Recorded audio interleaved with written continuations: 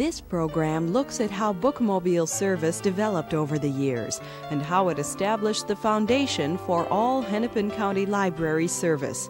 During the library system's early years, the Bookmobile led the way in furnishing library service throughout the county, fulfilling the mission of reaching those who did not have easy access to library services.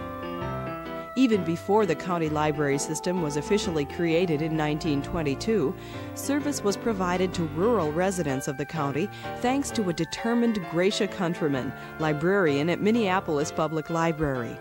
Somehow she found ways to provide books to the people, often delivering them herself in her own car.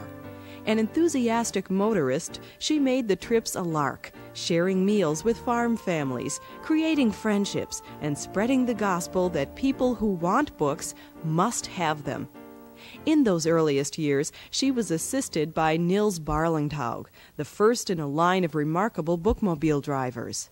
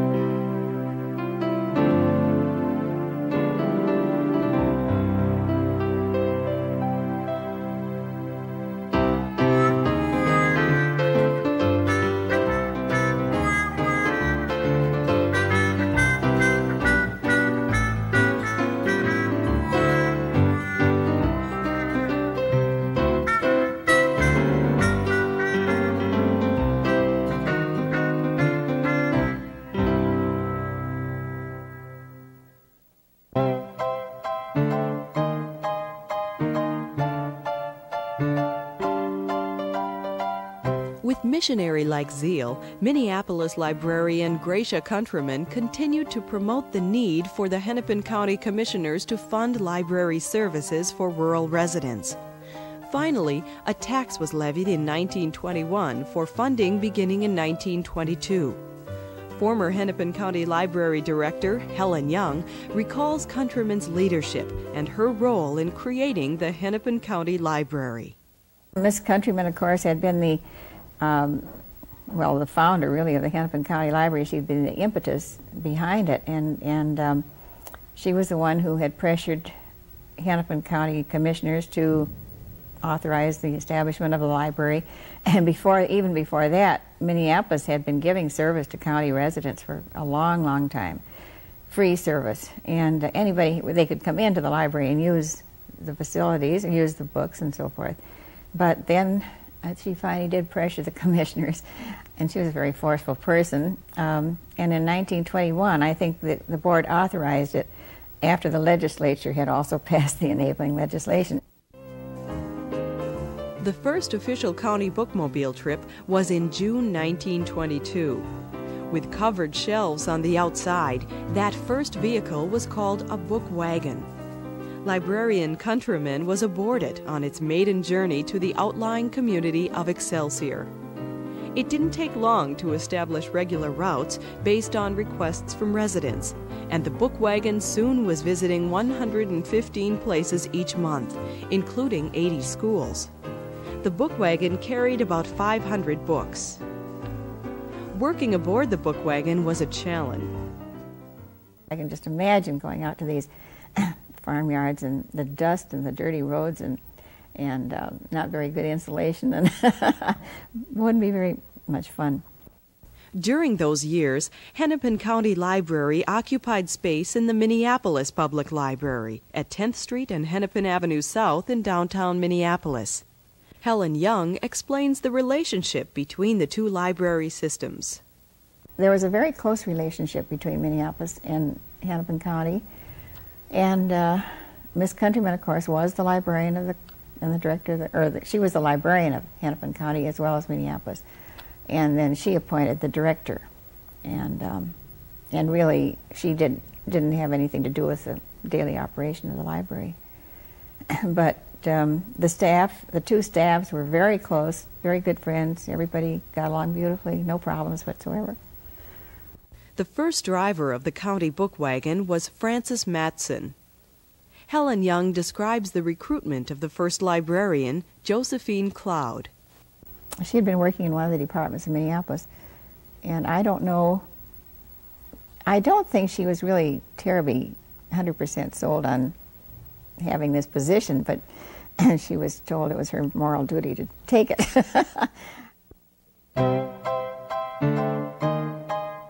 In addition to Josephine Cloud, librarians who worked aboard the county book wagon in 1922 included Pearl Sabin and Pauline Field.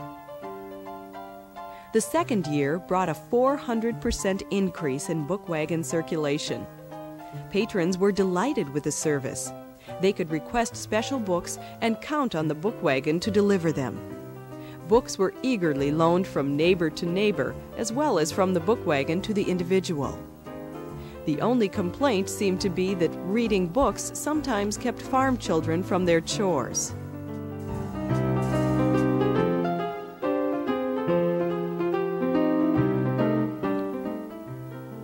When librarian Pearl Sabin resigned in 1925, Gratia Countryman persuaded Ethel Barry to become Hennepin County librarian. Barry arrived back at headquarters after her first day on the job, wondering how she had been persuaded to give up the interesting job of organizing the library at the Minneapolis Journal newspaper to accept the crazy position at the county library at a lower salary. The fascination of the position soon won her over, however. Each farm family served during the early days of the county library had a real feeling of friendship for and devotion to the library. The family shared a lot more than a mutual interest in books with a friendly librarian and driver.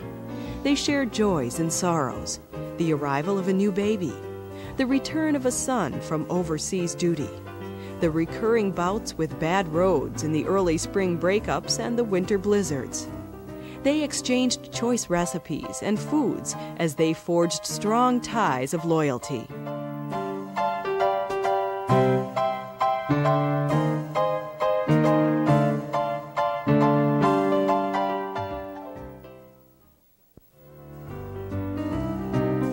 The book wagon, with its outside shelves, proved inadequate and was replaced in 1928 with a small walk-in type of truck, a Model T Ford. The following year was the stock market crash and the ensuing worldwide depression. Despite that and limited funding, the county library system was growing and serving more and more people.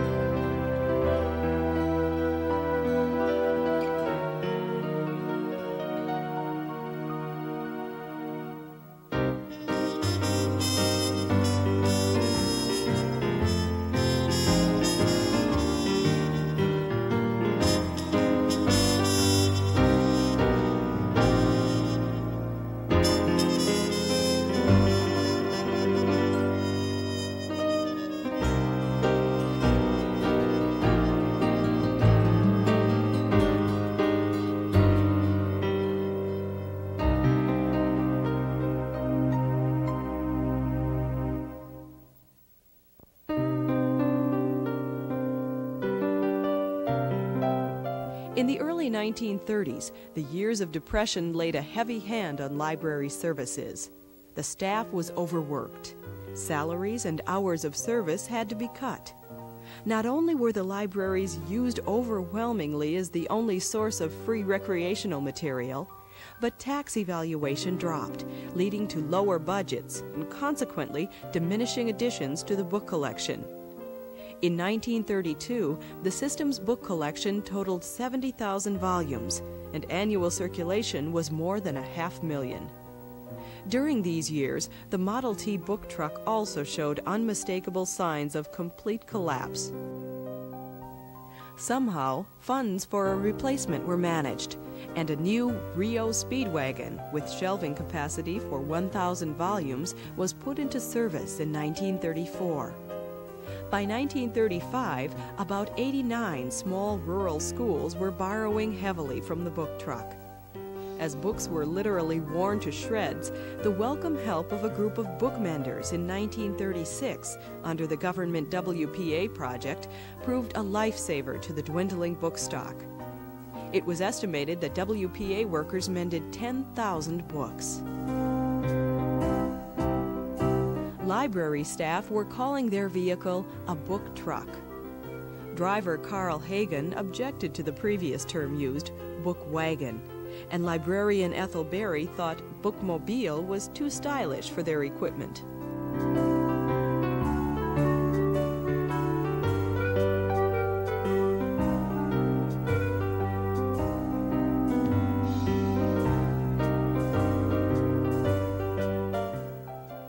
In 1937, Gratia Countryman, at the age of 71, retired as Minneapolis library director. A Robbinsdale resident, she remained close to the Hennepin County Library, the fledgling system she had been so instrumental in establishing. The following year, in 1938, Helen Young joined the county library staff as the first assistant librarian under Ethel Barry. The next year, Olaf Jacobson was hired as Bookmobile driver.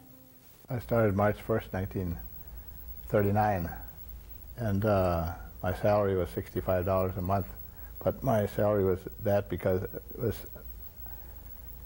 this ordinary starting salary for that job would be $60 a month, but I had 4 years experience shelving books in the Minneapolis Public Library from 1928 to 1932, so I didn't have to be trained in shelving. It was easier shelving books in the Hennepin County Library than it was in the city anyway. But so I got $5 more on the strength of that. But then about 2 years later, I was up to 125 when they wanted me to, the union wanted to come in and unionize me, and Miss Barry said, well, we've already talked about it, we don't have to have the union. Well, they wanted the union anyway. It wasn't for you, it isn't for you, it's for whoever follows him. Working aboard the Bookmobile continued to often be a physical challenge. Helen Young remembers an early journey in her career aboard the drafty Rio Speedwagon. I remember the day Olaf and I went out on what was called the rural school trip, which was my most unfavorite trip. And we used to go to, 27, 37 schools in a day. It was ghastly. Little rural schools, and way out in the country, on these country bumpy roads, dusty in the summertime. But one day, it was the day that it was 33 below zero in Minneapolis. And for some reason, Olaf and I had just started. It wasn't very long. And I thought Miss Barry would say, well, it really is too cold to go out today. But she, I think, didn't want us to get the idea that this was a sissy job. So we didn't say anything, and she didn't say anything. We went out. We got on a little country road, I don't know, it was miles, and outside of Osseo. The snow was extremely deep that winter, and we got stuck. And Olaf had to get out and shovel, and we had to back up about at least a half a mile to get off that road. And then we went back to Osseo, and I said, this is it, we're going home. And when we get to the schools, they were closed. Well, we kept going. We weren't going to give up and be sissies, The one way out might have been open. And so we got back to Osseo, and we went into the hardware store, and they had a great big pot-bellied stove. Oh, nothing ever felt so good, because on the Bookmobile, we just had just a regular little truck, little heater, the kind that you had in your cars, nothing else. And Olaf didn't have any. I had that in front of me. It was cold. We were just congealed. In establishing routes, the Bookmobile staff always tried to accommodate requests for services. we had a basic route, I suppose, to begin with. You know, when I came in, they were already established. But then people would say, well, so-and-so over on County Road, so-and-so would like to have you stop there. And so we would find out, how do you get to that person's house? And, or they would call up the library and ask, you know, will the bookmobile stop? Or where can we meet it? Or something of that sort. It was more or less by word of mouth and individual requests. Personal service and a genuine interest in people were trademarks of the bookmobile staff. Try to be as friendly as you could with the people, and I didn't do a lot of reading, I just did a lot of talking. And we stopped right in front of their house, so if we, or right in the farmyard, right up by the door, and if she, and I would discharge all the books. I said, oh, you still have this or that out? Oh, that's under the bed, I better run and get it. And I kidded with the kids and called them different names, and they would say, well, what did he call you today? And then I would, that would made the mothers, of course, relax them. They didn't have to be constantly hollering at the kids. And then, of course, sometimes we come close to lunchtime, and I say, well, what are we having for lunch today? Or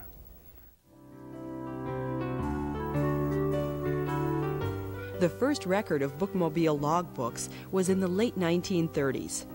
The logs recorded trends in use and fascinating insights into the personalized way bookmobile staff linked people to books. But Miss Barry was, she really pushed trip logs. Well, of course, Helen Young and Miss Barry were the only two that went on the bookmobile when I joined, and each one of them wrote on every day, wrote something about what happened. The Hennepin County Library bookmobile service had grown steadily throughout the 1930s and stood ready to face the challenges of the next decade.